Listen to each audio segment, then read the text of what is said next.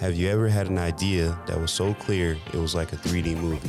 Have you ever told a friend about the idea and they told you, wow, if you could only make that into a business, you would be rich? Sound familiar? Welcome to Knowledge to Currency. I'm your host, Senator Porter, with my co-host, Roosevelt Williams III, and we're here to help you take action. This is free information. We only ask one thing: build a strong foundation and mindset. We have insight to help you get started. Most of us just need a push. All right, welcome. This is the 20th episode of Knowledge to Currency. I'm your host, Senator Porter, and you are? Roosevelt Williams III. The third, there you go. And we have our special guest, Kenny Simpson from the Simpson team. Welcome to the show. What's up, gentlemen? Thank you. How are you doing today? I feel a little underdressed, but you're more underdressed than me, so I'm feeling okay then. Yeah, it's a yin and a yang. Dude, he's fly, looking fly. Appreciate you, Kenny. Yeah, my uniform. There you go, yeah. Sure. Well, let's kind of go into it. I know you got a flight to catch because you're a jet setter. Not really, but. So the whole purpose of our show, we kind of try to tell people ways that they could level up. In San Diego or in California, it's expensive to live here. So we try to help people find ways that they can kind of make more income. So you're one of the people I wanted to have on the show. Number one, you got a podcast like me, a few more episodes more than me. It's all good. You're also into mortgages. Yep. But you own real estate. Yep. And what are some of the other things you do? So in real estate, we've done a lot of stuff, but so my wife does commercial. Mm-hmm. She's been doing that for almost 20 years. I do residential for 18. We did own and operate and sell a property management company that had 1,475 units, sold that. And then we built a real estate portfolio and took a lot of hard work, effort, and traded up, and we do that, and we have a lot of passive income from that. And then when I sold the property management company, I said, well, I want to get into this social media, branding, whatever the hell it is, and I ended up in Gary Vee's office 4 months later in a 4D dive, and he's like, what are you doing here? I said, I don't really know, I just want to learn how to do this stuff. And he says, well, what do you do? I told him my background. He's like, well, just go back to San Diego and give it all away, what I know in real estate. So that's what started the podcast, the content, and everything. Smart. So just like you guys, I want to give back. I want people to build wealth. I want them to learn about money. I think a lot of people, they don't teach us in school. A lot of our parents don't know about it. Right. So we've got podcasts, YouTube, we've got everything out there. So there's really no excuse. Right. So I would tell, first thing is first, get on YouTube, get on podcasts, start listening, start getting educated, and then get in the right rooms, Yeah. And did you come from a wealthy family? No, I mean, not like dirt poor, not wealthy. Sure. My dad probably made $150,000 a year. I don't think that's anything. I had a yard business at 9. Okay. I was hustling already. Right. I did a lot of sports, and then my dad, left, and then so is me. And then basically from 18, my mom's like, well, I don't have any money, and so I paid for school. And from there, I basically moved out here on my own. Everybody's like, you're going to fail. You're never going to make it. Where did you move from? That time I lived in Westlake, Thousand Oaks. I had to go to Miami for a year. Oh, and that's then too bad. I drove out here, and everybody's like, thought I was going to fail. Okay. And still here. My sister said, you make it a year, I'll come out. She did. So nice. So I didn't really grow up. Like, my dad was like, it's kind of funny. My dad was just like a W-2 guy, like a corporate guy, still is. My brother's an entrepreneur, my sister's an entrepreneur, and I'm an entrepreneur. We just kind of saw that. We're like, yeah, I don't want that, We saw him a long time at a company. He got let go and just kind of pushed out the door after 18 years. You're like, that doesn't seem right. Yeah, that's so I think when we saw that, we were like, yeah, I don't want that. So I grew up, if I had the internet like these kids do now, I would have been all over it for sure. YouTube, I know my personality, so for sure. Just like learning and absorbing. So then you said you had multifamily property. Yep. So what was the reason why you got that instead of a single family? Yeah, so one of the good things is we manage a lot of property. Mm-hmm. So we managed mainly multifamily. Probably the large property is 150 units, and then the smallest was just a condo or a house. Number one, if you'd asked me this question 10 years ago, I probably would have given you a different answer because I wasn't smart, educated, experienced. But the houses are okay, but if somebody leaves or somebody doesn't pay, there's nobody else to pay. Right. There's the mortgages due, the taxes are due, the insurance is due. So we come to realize after managing houses, we're like, the profit wasn't as good. Okay. And then we realized, you know, the more you scale, the better. So one of my buildings is 30 units. If one person vacates, I'm not going to probably affect me that much. Sure. If 10 people vacate, I probably could still pay my mortgage. Okay.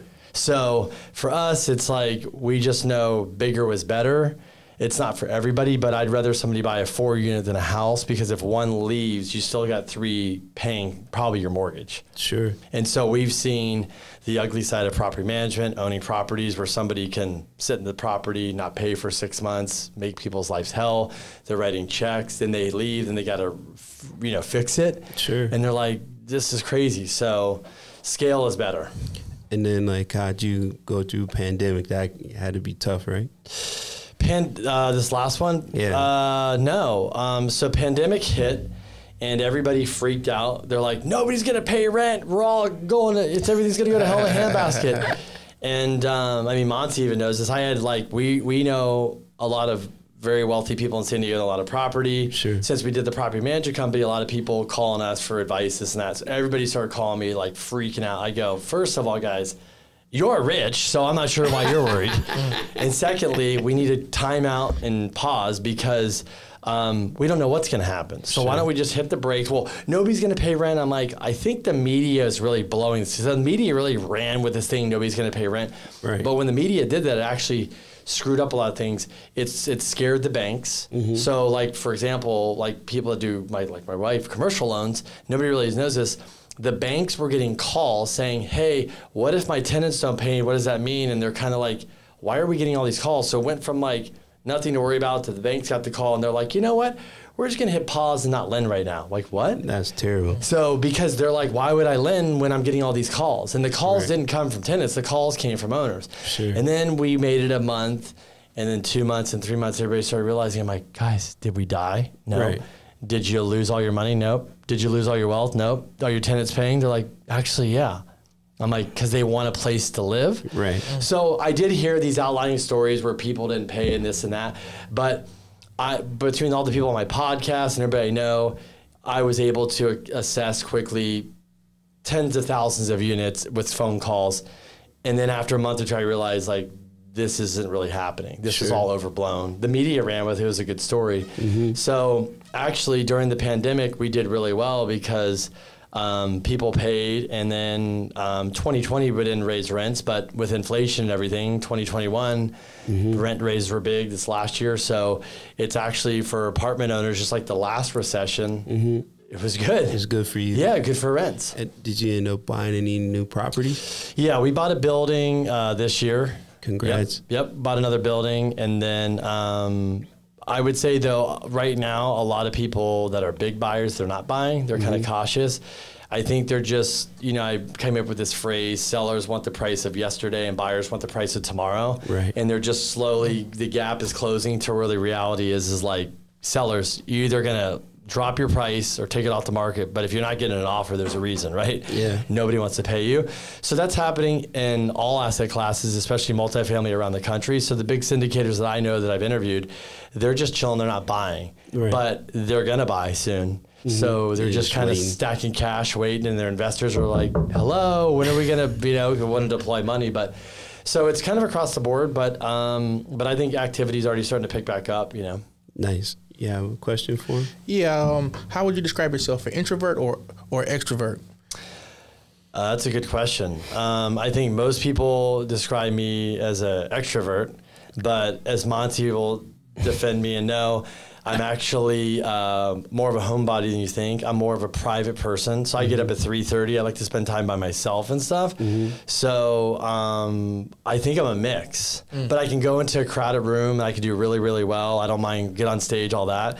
But I can also be lazy and sit at home and not go hang out with people, and I'm okay with that. Like I can be by myself and I'm completely comfortable. So I don't know. I'm like a mix. Okay, that's I'm like a mutt.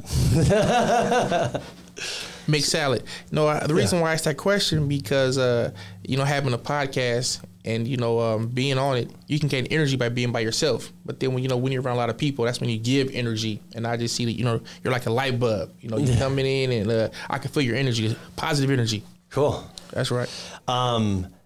Yeah. So before I started the podcast and did video, if you put a camera or anything in front of my face, I would stall. I wouldn't do it. Okay. So I had to just literally have a conversation with myself. Like, if we're going to do this, you need to get over yourself and we're going to do this. Right. Even though it takes time to find your rhythm, your rhyme, your flow, because you think this is you being normal on video. You're like, who is that guy? It just takes time to be comfortable. So, but I think I've become more of an extrovert, over time. But, I think people confuse the energy with, like, what's reality. That's why, I had to gauge it for myself. I said extrovert, introvert. Yeah. So I just wanted to, nail it. And how many podcasts do you have so far? What are you up to? I mean, we're probably closing 170, 180. Wow. Yeah. 180. We're at 20.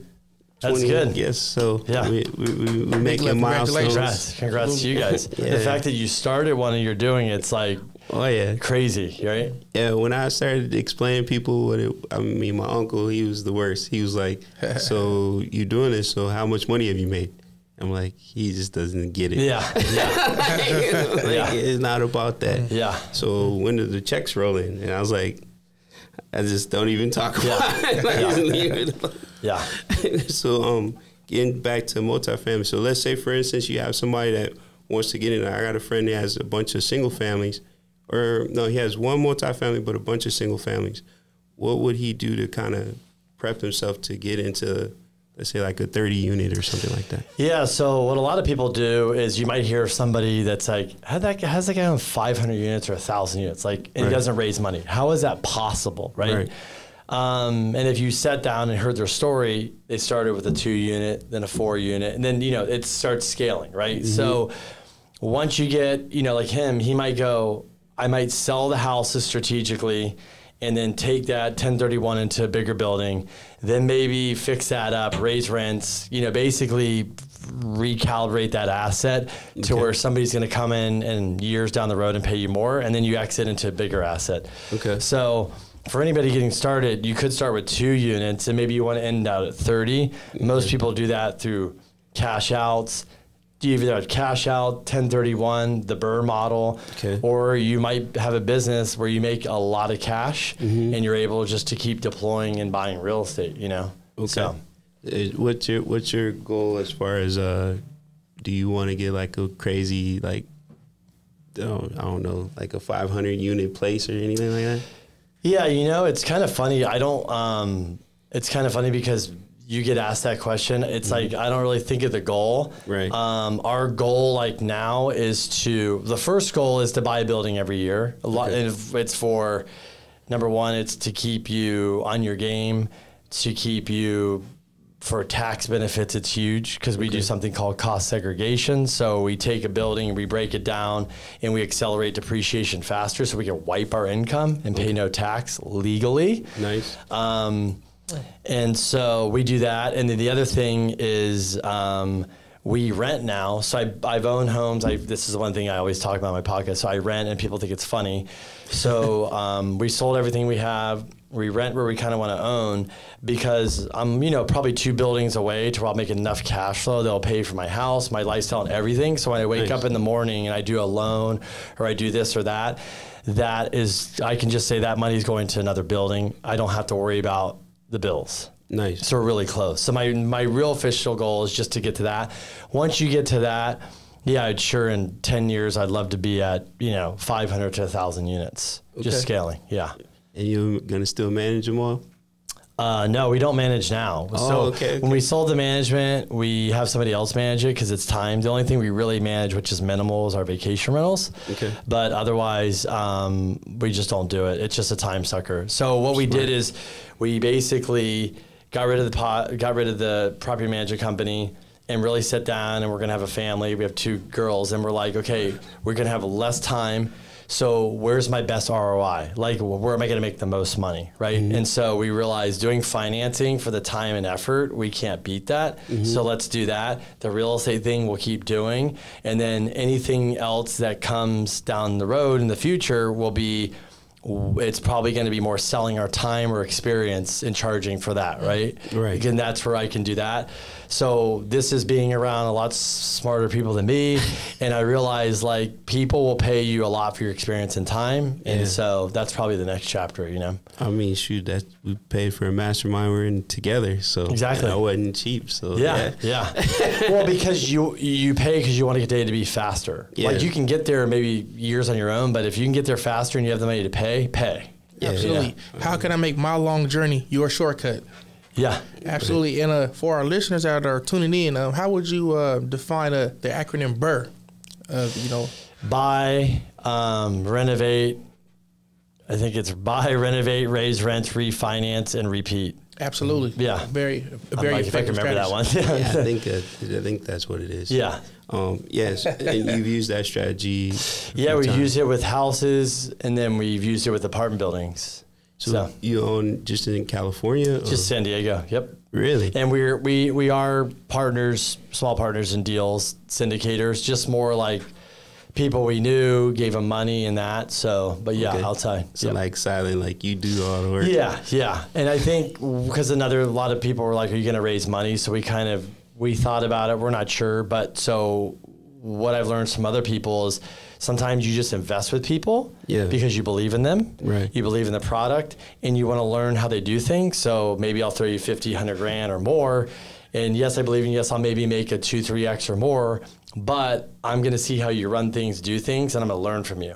So while I'm learning, I'm getting paid too. It's not a bad thing. Which is actually smart. Yeah. I mean, it's like the mastermind, but you actually can make money off of it. Yeah. I mean, I didn't finish school, but you see people that pay 100 grand for school. They come out. What'd you learn? I don't really know. Right. Or it's like stuff that you can't even use. Yeah. So which, unfortunately. Yeah. I think they're all learning that the hard way. Yeah. That's right. Yeah, we learn in life. Learning, implementing, focusing, and evaluating. As we go, and definitely getting that return on investment. Yeah. So yeah, we're glad you're here because we have some investments you can invest in as well, and get some on-the-job training from us too. Oh, there you go. Put that in there. But. There you go. For the mortgage side of things, because you do residential, what are you seeing as far as the market shifting, and how is it at work now compared to how the craziness the last 2 years?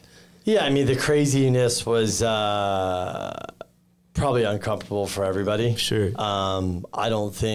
I actually went from more of a direct lender, and the business too, was literally transitioning to broker, which I'm thrilled. I'm glad. I wish I had done this years ago. Sure. And I was in the middle of transitioning when COVID hit and moving my stuff over, which took longer because of the BRE and delays. Right. And so I went right into the refi boom, not really set up the process stuff. So I had, me and Rosa team, but it was just a nightmare, let's be honest. And so I had to work through a lot of issues. So now that was great, learned a lot. Now I'm here. I built a team. I'm actually probably overstaffed on purpose. Sure. Nice. I've learned I basically called, I'm like, who's somebody smart I can call the business? And that's where I'm flying to UWM tomorrow. Okay. And so some of Matt's right-hand guys, I said, okay, what should I be doing here? They're like, look, Matt just stays overstaffed. That's why his turn times, he has the best service in the business. He has the best. And so they're like, you notice, like, you probably can get busier. I'm like, yeah. They're like, then why would you remain understaffed? So now I just have the marketing and I have a team. So really the goal is a lot of content now out there meeting realtors, all this, which I didn't have time to do, and helping them grow their business through content and stuff. So all the stuff I learned from content, now I'm just sitting down with realtors and saying, hey, look, I can share all this stuff with you. Let's just team up. What makes you more of an asset. Exactly. Because they don't know how to do it. For whatever reason, what a lot of people may not understand, with realtors, real estate, mortgage, it's like the Stone Age when it comes to technology.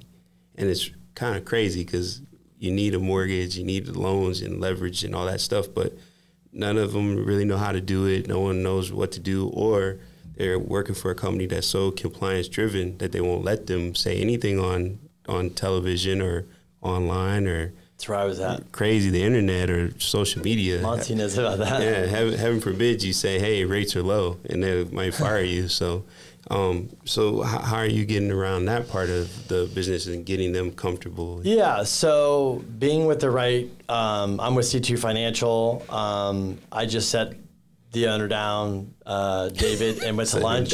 And I just went to lunch. I said, hey, look, I was trying to do it here. I was trying to do it there. I was clear. I got there, and they're like, you can't do it. I'm like, well, that's what we talked about, so why did I come here? And I'm here, and this is what I want to do. I'm not breaking the law. Give me the guidelines. Right. And then he basically turned to the team and said, guys, we just got to let him run. Let him do his thing. Like, let me do. Smart. So all the stuff I wanted to do now, we wanted to do earlier, but we couldn't do it where we were at. Restricted. So we would literally go and stop, and I was like, what are we doing here? Right. So I would have started things 2 years ago. So realtors, you just figure out what you can do. There's the compliance, but a lot of it for them is coaching them how to talk on camera, right? How to like shoot videos, how to just like get on a video and tell them who you are, right? Showing them all the things we're doing from content and things. So that's why I tell them, I go, look, I never went after realtors because I had nothing to offer you. They're like, what? I said, okay, I have good rates and good service and a flyer. Like everybody has that. But what I know I have now is nobody has this. It's very far and few between. It's not that I'm better. It's like I put all this time, money, effort, and all this. I'm like, I don't know anybody else to spend the amount of money probably being in the right rooms and the right people. Like, and you know how it is. We just talked about the mastermind. So I'm now passing this on to them, and they're clearly seeing the value. So that's it. So I go in a meeting and I talk all about what they can do in this. At the end, I go, oh, by the way, I do these loans if you want to do it. And they're like, they love it because it was about them. It's not about me, you know? Sure. And then it's just really purchases right now, as you know, refis, or if they got to do them, they're doing them for probably cash out, or divorce, or separation, or split up, or death. It's pretty much purchases. And then right now, it's a lot of first-time home buyers that are really uneducated. So you're having to sit them down and go, here's the payment, here's the tax benefit. They really need a lot of hand-holding. And I noticed that new agents that never seen a rate above 4, they're like, they don't even know how to sell or talk to them. You're like, so that's why I'm like, make sure you're with a good LO or somebody that can speak like intelligently and know what they're doing, because if you're experienced LO, this is where you're going to shine. If you're a newbie, you might be out of the business. It's going to be tough. It's going to be tough right now unless you can grind and hustle, right? So I was at an open house and met a young agent, maybe been in the business 16 months, and this is the easiest job ever. I'm going to get a Lamborghini, and I'm like, whoa, this is a race for like probably 6 months ago. I was like, I don't get that Lamborghini yet because the rates could change. And they're like, well, man, I'm doing so well. I'm like, yeah, but what do you do if the market changes?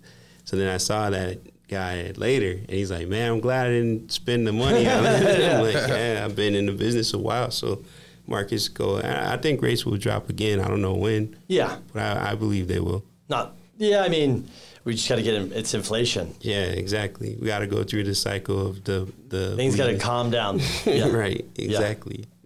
You have another question? No, I just want to just say how awesome this is. Is there any like 10 points or a couple of self-starters? Because with waking up at 3 a.m. in the morning, what gets you excited? Life. Seriously. Maybe I'm odd, maybe I'm weird, but we just get another day. Absolutely. Like, I don't know. Like, I think we live in a great country. I don't take it for granted. I think we're lucky. Right. I think a lot of people are entitled. They just don't realize how good it is till the rug's pulled out, True. That is, but I've got a family, I got kids. I try to be an influence for people too. If people are going to watch me, like, why don't I do something good for the world, right? We need more of it. Right. So I need to be an example to everybody around me and motivation. And I don't know, I kind of feel like that's just me. So I think for social media and the content stuff, I'm putting out as much positive stuff I can to help people, whether it's motivation or this. But me really getting up at 3:30, the selfish part of it is I have kids, and I started figuring out if I don't get up early, I don't get me time. If I don't get me time to whatever it is, you want to pray, you want to meditate, you want to read, you want to, whatever it is you want to do, if you don't get your me time and you're woken up by a kid, yay, get up, dad, or whatever, that's not going to work for me and my personality. But the fact that I get me time and I get that extra hour or two a day, that adds up over a week. It adds up over a month. It adds up over a year. And that's really been compounding. And I'm telling you, that really moves the needle. And I always tell people, like, if you want to move the needle, just get up an hour earlier and spend the time on you. Right. Work out, meditate, whatever. And over time, that will move mountains. And that's a good hack. So, but really selfishly, it's about... I don't drink coffee. I just get out of bed. So it's just really, I just like, let's go, let's do this. Yeah. Yeah. Cause you've been waking up at least I know we were getting up at 4:30. That was over 3 years ago. The time at Jarvis. Yeah. Yeah. So we started running the stairs by ourselves before. Oh my God. That was so hard.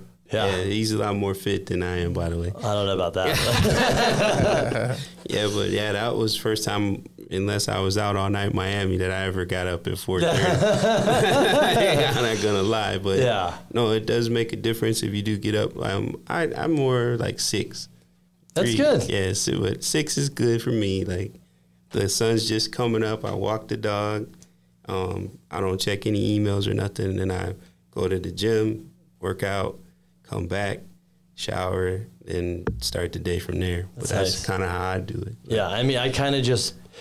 I don't have kids, though. Yeah, but a lot of stuff now is I'm really trying to focus on working on other stuff we're working on, whether it's content or this or that. So my brain is a little different at that time. So I'm good at the writing, the reading. It's slower. As soon as I hit about 7, I notice my brain starts waking up. It's like, I'm done with that. So when it's that hour, I've noticed my brain functions different. It's really good for certain things. It is quiet.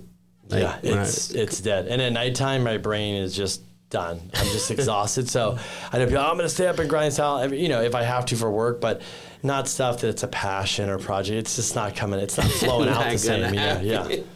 Yeah, and I guess too, I'm more efficient. Like I know a thing when I was younger might take me 4 or 5 hours. Now I can, because I'm better at it, could do it in an hour or two. So then I can kind of time block those things. Yeah. Any books you're reading right now?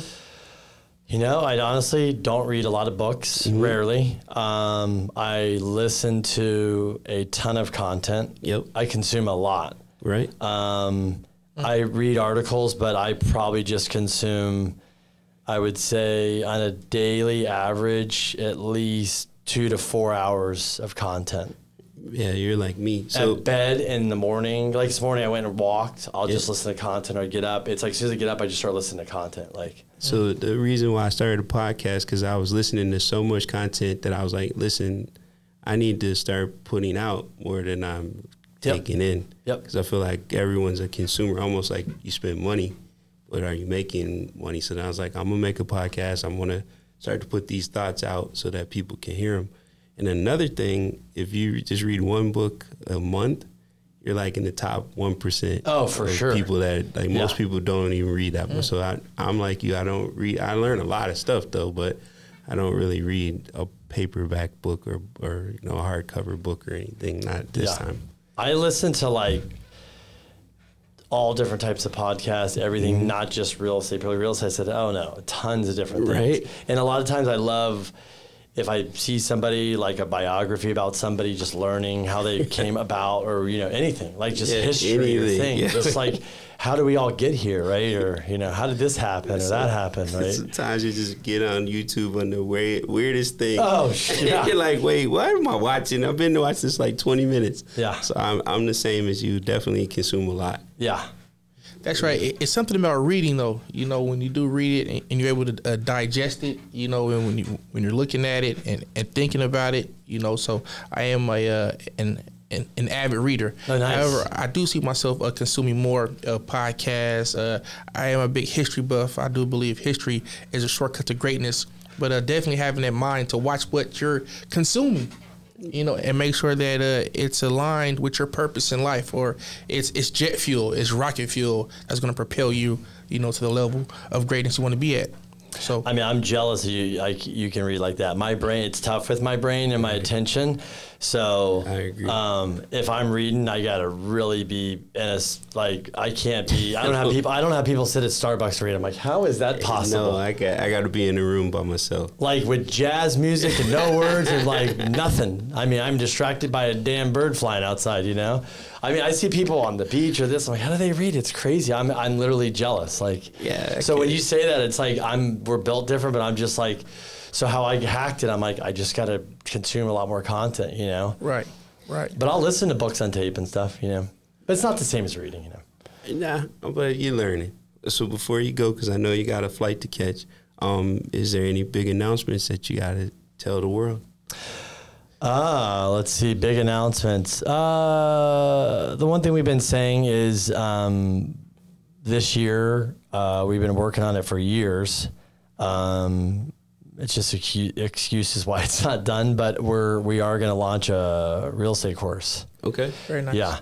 So I'm really excited about it. I feel like it'll be very, very valuable just because we coach people daily on buying and stuff and the knowledge.